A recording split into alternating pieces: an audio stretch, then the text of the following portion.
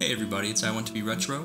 Today we're going to take a look at installing Aria2 WebUI on Linux. To get started, launch a terminal and run sudo apt update and sudo apt upgrade to install any available software updates. Then we'll use apt install to install Aria2, a command line download utility. Next, we'll launch the Aria2 RPC server. Using apt install, we'll install git. Then we'll use the mkdir command to create an Aria2 WebUI working directory, followed by git clone to download the latest version of the source code into the working directory. With the Aria2 RPC server running, we can navigate to the Aria2 WebUI working directory, then docs, and open index.html in a web browser. From the top navigation menu, select Settings, Connection Settings. Enter the secret token we set for the Aria2 command line process, then save your changes.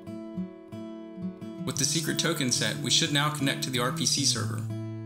Now that we've confirmed Aria2 is working, let's set it up to start at system startup. We'll start by killing the running Aria2C process. Then we'll create an Aria2 subfolder in the etc directory.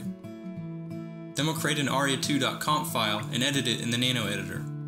Copy the configuration from the video description and edit as needed, then save your changes and close out of the nano editor.